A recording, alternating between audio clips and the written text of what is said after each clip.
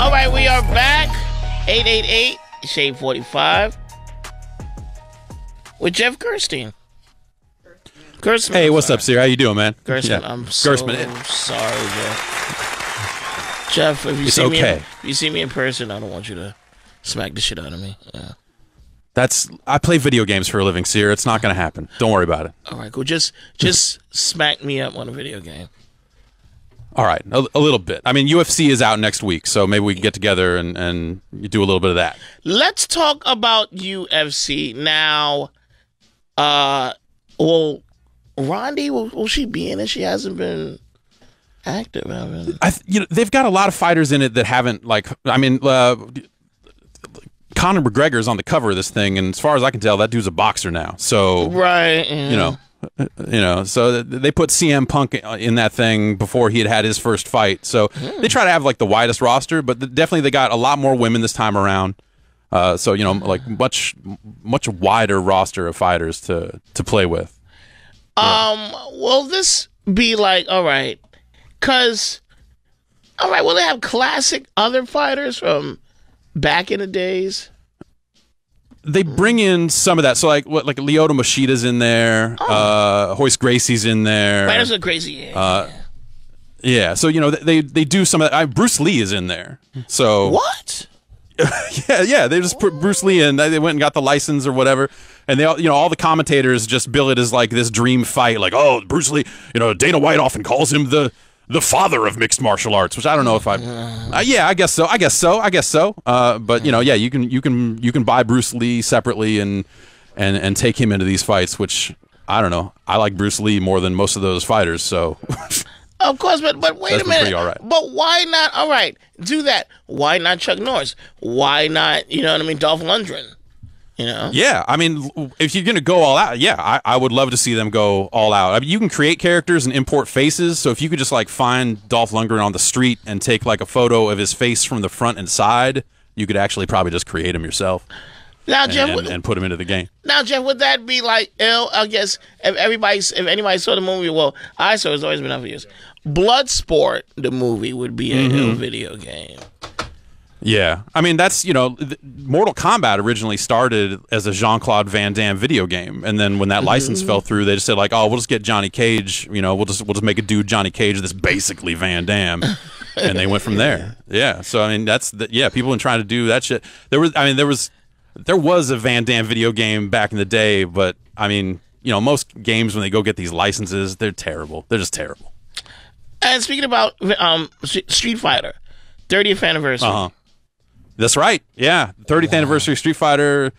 That's a long time. Of course, like the way they count it, it's the 30th anniversary since Street Fighter 1, which like people care about Street Fighter 2, not necessarily 1. So they're kind of, it's like the math. That's technically accurate, but we're really talking about 1991 as being the year that Street Fighter really jumped off. But they're taking this thing, they do this every 5 years, but this one, it seems like they're doing right by the Street Fighter franchise, which, there's people that love that thing. So, they're putting together all the games from not every single one, but like the high points from the franchise. So you got 2 Street Fighter 3 games in there. You got you got Super Street Fighter 2, you got regular Street Fighter 2, Street Fighter Alpha 3, kind of bringing all this together. And, I mean, they made a lot of these things, man. And getting all of that together into one pack for people, and letting people play on the internet, which I think that's, the last time they did collections like this, last time they had a big anniversary, like online games hadn't really hit quite as hard as they do now. So, being able to play some of those classics, against friends on the internet, or even on the go, if you got like a Switch, you pull that thing out, walk around with it. There's some cool memories, a lot of time spent me not going to classes and hanging out in a pizza place, playing Street Fighter 2. So, I'm pretty into that idea. That's coming out in May, and that's looking pretty good. Like fighting right now today, Dragon Ball Fighters came out today. Oh, okay, okay. And I don't know if you're an anime fan, Sear. The porn version, but not the. Okay. All right. If you want if you want straight hentai fighting, there's a whole, like, people are selling those out of Ziploc bags in Tokyo. You gotta take a trip if you want that. But if you're trying to go to a store and buy something, you're gonna get something like Dragon Ball, which there've been a ton of Dragon Ball fighting games over the years, because it's just all these dudes charging up, shooting fireballs. Not too far off from what Street Fighter is in some ways, but a lot of these games have just been ass and over different the years, and different hairstyles and suits. Oh yeah, if you charge up long enough, your hair changes to blonde. Everyone knows this. This is just fact. Okay. So you can do that. You can absolutely do that. So they finally gave this, the Dragon Ball franchise to a team of people that know how to make a great fighting game, and the results are really strong. Like, it looks it looks bananas, man. It's 3 characters per side, so you got dudes jumping in for assist attacks, jumping in and out, doing all this shit, and it's wild, man. I'm having a really great time with it, even though I do not give a fuck about Dragon Ball as a franchise, but it is fun as hell to play, man. If you want to speak to Big Jeff, call 888-SHADE-45 if you have any questions. He's editor-in-chief at Giant Bomb. Now, I'm waiting for Punch-Out. Will Punch-Out ever become a video game? Like, again? I think so. Obviously they did, I don't think they would put Mike Tyson in it. They had to reissue that game after Mike got into some legal trouble back in the day. Yeah. And so they put out one on the Wii. They put out a Punch-Out game on the Wii probably about 8-9 years ago. Yeah. And it was great. It was a great, it kept true to what about Punch-Out, being like, hey, here's a boxing game that anybody can play and learn these patterns, these wild fights. I think they'll revisit it again someday, but they haven't confirmed or announced anything. But if you think about it, like, the Switch has these controllers that you take off the side. They put out a game called ARMS last year, where you got all these springy armed robot dudes throwing on each other. And so it's kind of a boxing game, but you can do it, at range, across this big arena. So I figure it's a matter of time before they take that and go like, hey, put a controller in each hand, throw your hands, do these punches, and let's make a new Punch-Out. They've got to do it. They've got to do it. Somebody told me, like, a good friend of mine, and I was like, I know he has to be bored as shit. He said, Sear, it'd be ill. I said, what? He probably was hot, whatever. He said, there should be a arm wrestling video game. I was like, that's stupid. You know what? You're right, that is stupid. 2, Nintendo actually so there was arcade Punch-Out before there was the home Punch-Out with Tyson in it. They actually took that same, like, technology, like 2 monitors, all this wild shit, and they made an arm wrestling game out of it. And you could arm wrestle Bald Bull in that thing. He was under a mask. Like, you would beat him, and the mask would pop off, and it'd be Bald Bull, and then you'd be like, oh shit! And it is not a good game. It is not a good game. But they at least tried it back in the 80s, man. So, you got to give them some kind of credit for going like, hey, let's see if we can make some extra money converting these Punch-Out cabinets into arm wrestling. Jeff, let's take a call real quick. We have all right, Fred in DC. What's up? Yo, what up? How y'all doing? Good. Doing good. Hey, yeah, I just got in the car. Here y'all talking about the Dragon Ball Z, but forget all that. What's up with that new, the latest Tekken joint? I mean, I'm a Tekken head, and I always go in the store. I pick it up, and I, like, put it back down, walk around with it, look at it, read it. Really, you can't even read on the back of the damn cover no more what it's about, because it's nothing. So it's like, I'm very interested in it. I want to buy it. So it's like, but I want to know how it is. I mean, what's up with it? Yeah, so I think Tekken 7 is the best Tekken they've made since Tekken 3. I think this is an awesome ass Tekken game. It's about what it's always been about. It's about motherfuckers throwing each other in volcanoes and punching each other in the face. Yeah. And I think Tekken 7 is just fantastic. It's one of my favorite games that came out last year. It just looks phenomenal. They worked in dudes from other fighting games. So you got Akuma from Street Fighter.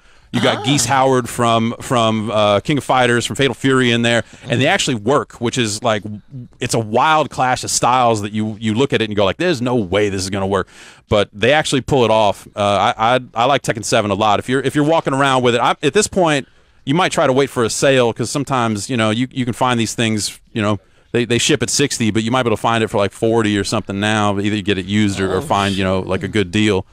And yeah, if you've liked a Tekken game in the past, I think Tekken 7 is just phenomenal. Is it true, or is it rumor that 50 Cent is interested in making another video game? Yeah, that's what he says, man. He's been doing press for this Den of Thieves movie that's out, and someone, because 50's been in games before. Yeah. The Blood on the Sand. How much did you see? Have you seen much Blood on the Sand? Did you play Blood on the Sand by chance? I forgot about it. It's been a while though. That game opens. I played it again recently. I needed to reacquaint myself with it, with the magic. And it opens with 50 Cent walking off stage in Dubai wearing a vest and a shotgun, and immediately getting jerked by the promoter, pulling the shotgun on him, and the promoter gives him a crystal skull. And then some lady steals the skull. The whole game is just 50 Cent going, "Where's my skull?" And then Tony Yayo being, 50, we got to get the skull. We got to hit that big-ass ramp, 50. Come on, 50, we got to do this, 50. And it's like this Gears of War knockoff that is hilarious but also terrible. And if they can strike that balance of a good, bad game, I would love to see him do it, but I don't know, man. Well, this is what we're going to do. Let's play some music and come right back. 888-SHADE-45. It's the Lord Says Special. Don't go anywhere. Shade 45, the Lord Says Special, with Jeff Gerson, editor-in-chief at Giant Bomb, talking about video games. Call up now if you have any questions for him. Let's go to the phone line and see who's out there. Twist. Yo, what's going on, Sear? How you doing? Not much, man. Hey, 2 questions for 2 games, man, that I want to see come out, see what he got any thoughts on. The first is Bionic Commando, and the second is damn it, Killer Instinct.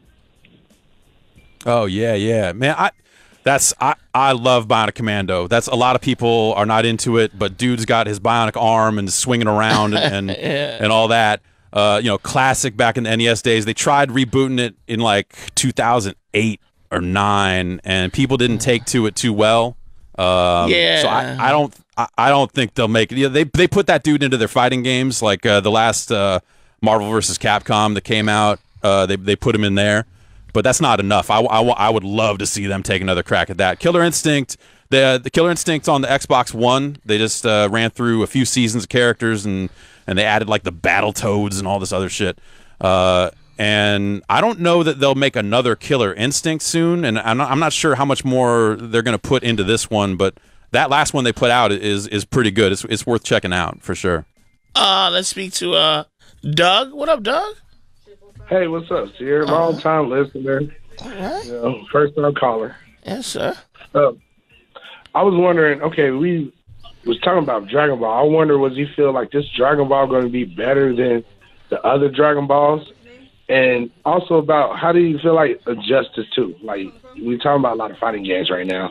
Like, I was a big fan of Injustice, but like Injustice 2, I love Injustice 2. And like, how do you feel about them putting the Turtles on Injustice 2?